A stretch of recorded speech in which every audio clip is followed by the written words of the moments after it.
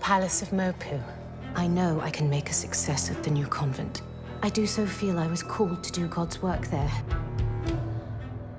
Black Narcissus is about a group of nuns in the 1930s who travel to a monastery in the Himalayan mountains to set up a convent. When they arrive there, the beauty of the landscape and the stories that the palace holds dismantles each nun's faith. This house has never been good, Sister Clodagh. My father used to allow some bad goings on here.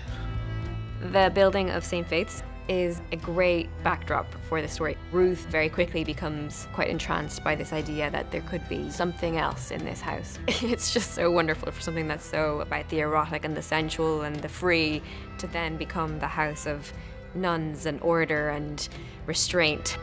It makes for a very interesting, I think, dynamic.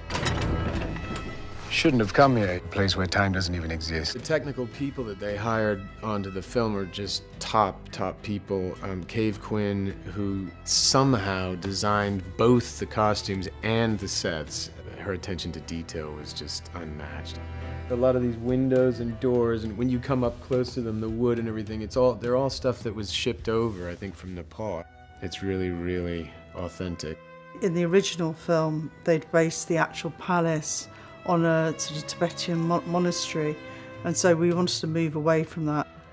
The actual influences of our palace are based on Indian palaces rather than Tibetan monastery. The colour comes in and kind of gives a kind of otherwise frigid nun's psyche a shock.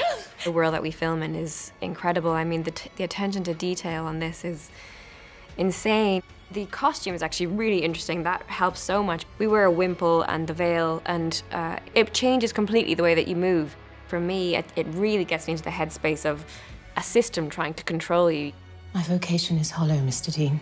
This place makes you see. It was funny because we were so stripped back as nuns, you know, there's no makeup, no hair, and yet around us was this opulence and there's these sets that were so detailed and incredible, which is also just such a gift for any creative because you've got so much to work with.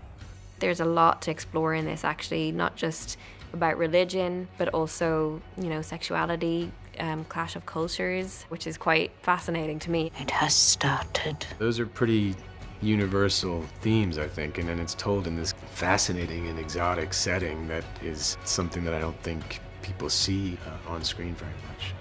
I think this place is too much for all of us.